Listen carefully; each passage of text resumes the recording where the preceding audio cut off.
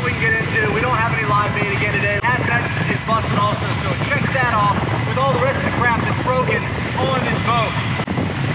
We're getting after it, guys. What can you do? I don't know, man.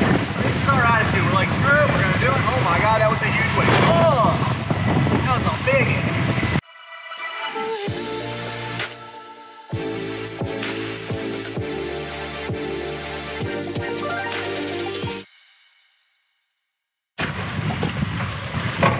Don't let it fall. Good job, dude. Hey, I got a little fish. Might be a little fun. Yeah, toady. No cuda yet. That's not a Little sea bass. This is like our life on the reefs. This is what we do. Fun little fish to catch with. These are team.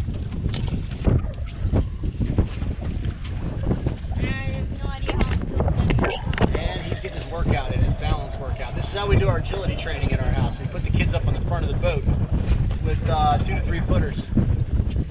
See how they do. All right, I'm gonna move just a little bit here.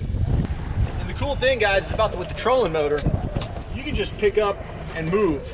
Yeah, you're gonna be looking $3,000 to $5,000 to get these trolling motors installed with batteries and everything. This is a 36-volt battery unit. I'm just gonna move up to a different piece of this rock and see if the current on the back side of the rock is a little more conducive to catching some fish.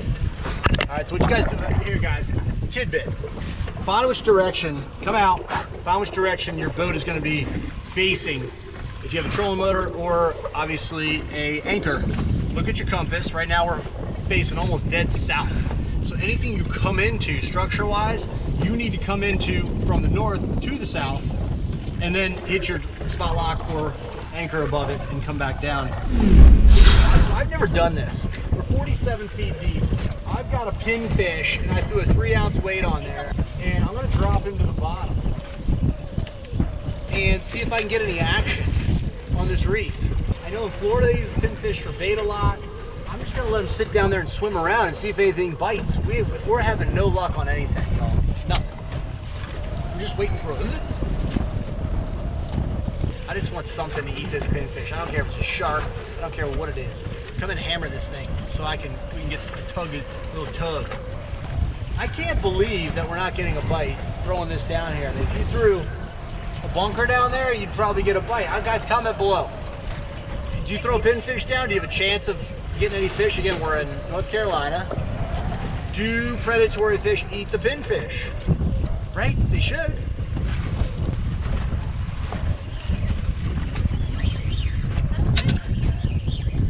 That's a fish. Something ate him. It's not big. Something definitely ate him. Net? I don't think it's net. Alright, I'm just gonna grab it.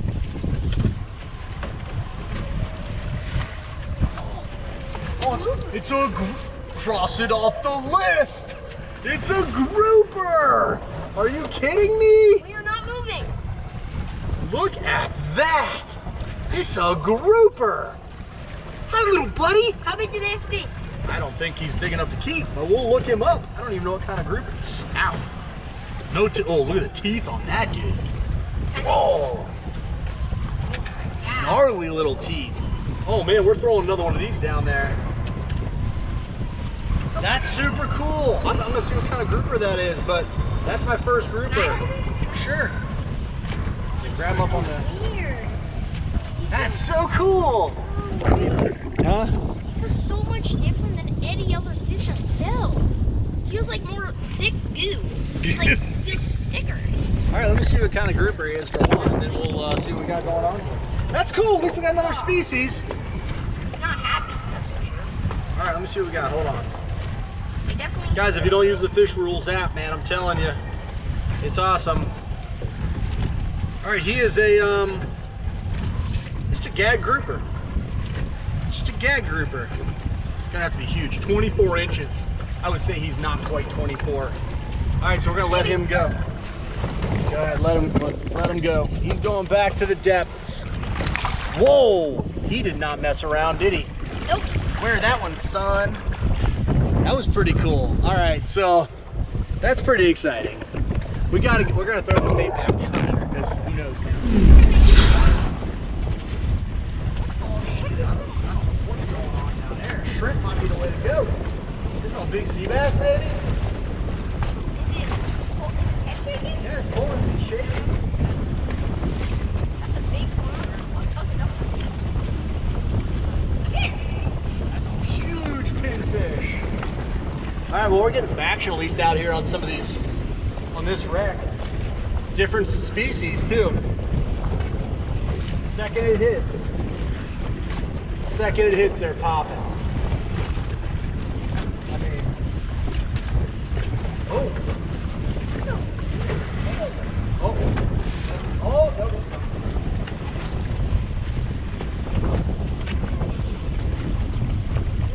Whatever these guys are, if they're good eating, man, they're like little bluegill. Yo, what species is that? Look up grunts. A little grunt? Look up fish grunts on fish talk. Dang, it's the second it hits. The second it hits. Oh.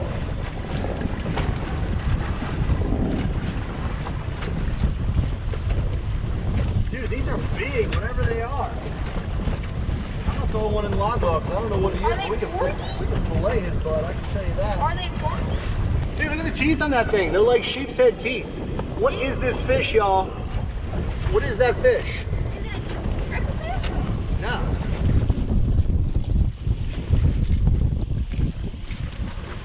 Doesn't take long.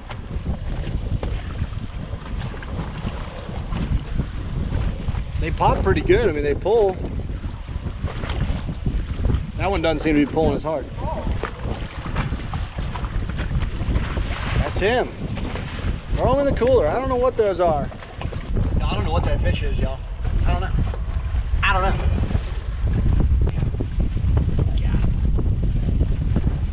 Tough filming, y'all. Sorry, it's like shaky out here.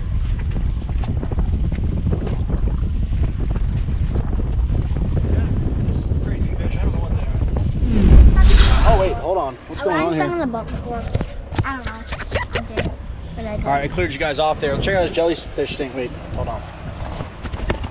Hi. See that Check red out this bone? jellyfish. Red bone. It's swollen. It's hard. It's really badly hard? swollen. Oh, it's hot. Yeah, he got stung by a jellyfish, that's for sure. Got him. So, cool time offshore with Brooks. We caught a couple new species. It was super slow, like it's been the last 4 days. But you have to deal, when you're fishing, you deal with what you got. So that's what we're doing. We're trying to have some fun at the same time. The kids are coming out. We're doing family stuff. That's what it's about. Sophisticated redneckery family edition. That's right, baby. So Brooks is using up all the bait. I don't know if we're going to be finishing this video today, tomorrow. Oh, B's got a fish of some sort. Oh my god. You got a crab. All right, so B caught a stone crab. On another tiny fiddler crab. On a fiddler crab. Check this dude's out, claws out. They are in season, so 2 3/4, which he measures 2 3/4, so we can keep those claws and steam them up. Let's try. And, oh, what are you doing? How long So we're gonna take his claws off and put him back in, and he'll regrow his claws. Yep, definitely 2 3/4, almost 3 inches. No, Hold him tight, hold him tight, dude. He's gonna get you. I don't want him to get me. So we're gonna let him go, but here we're gonna find out how to break these claws off really quick, and then let him go.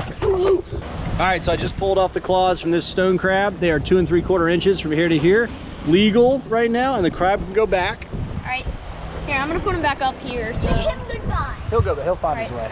Mwah. See you, buddy. You assy. Oh, there you go. He'll go.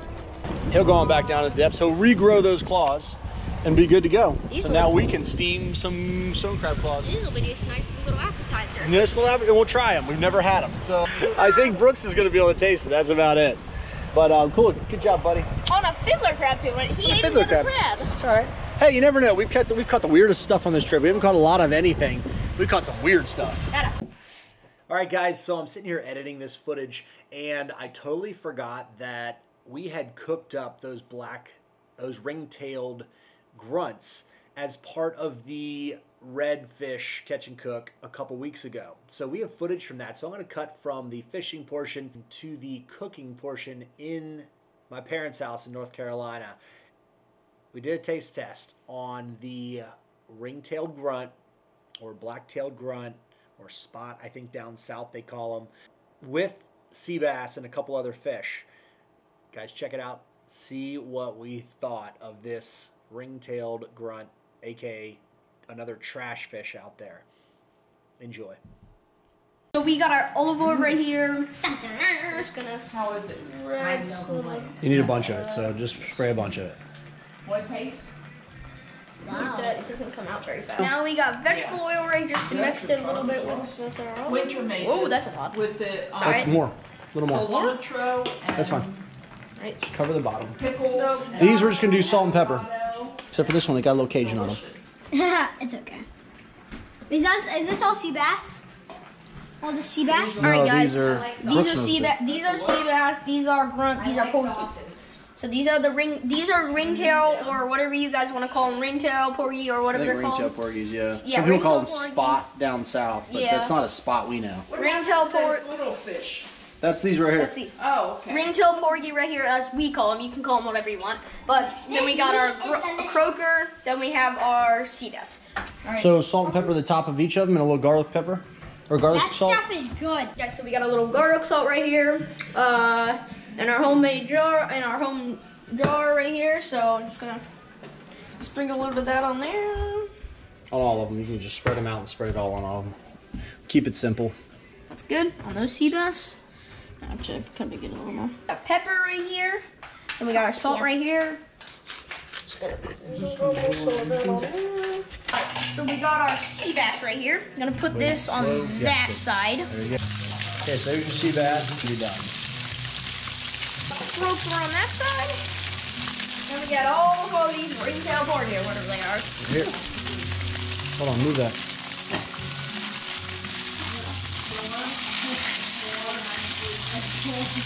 These look big. Like, you think, move that off the enemy. Now remember, when your fish is ready, it's loose. We'll make it easy. We got our sea bass right there. We got our croaker right there.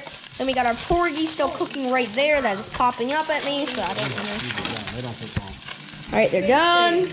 Clean up. All right, guys, so we got our porgy right there. Then we have our porgy right here. Wow. It's so. Wait until you taste That is those. so good. That's so good. Okay. Porgy. That's really good.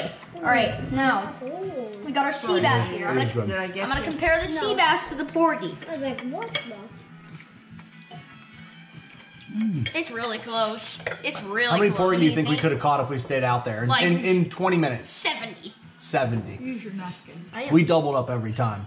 I go after. Which one am I You don't supposed get to go. No, just give me a review of your fish. What are you eating? A nice compliment. This is pogie, I think. Porgy. Porgy. Yeah.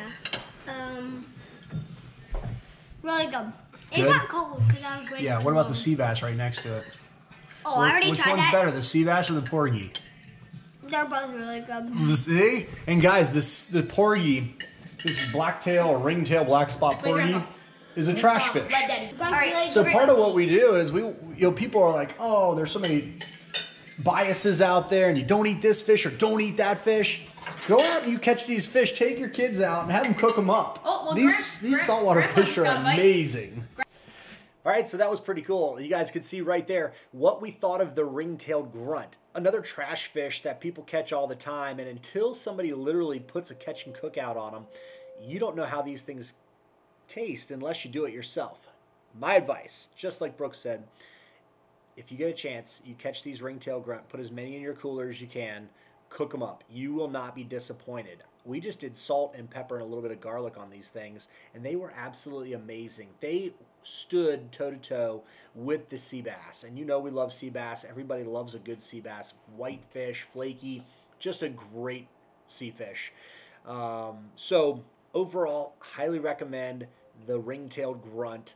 And if anybody has a different name for that fish, I've heard guys have commented on the Instagram side of things, because this was a couple weeks ago, like 3 or 4 different names. So I'm not sure what to call it, but it was a great fish, and I appreciate you guys hanging out for the video. Make sure to hit that like button for us, subscribe, and click that notification bell so you know when we post videos. All right, we appreciate it, guys. Until the next one, have a good one.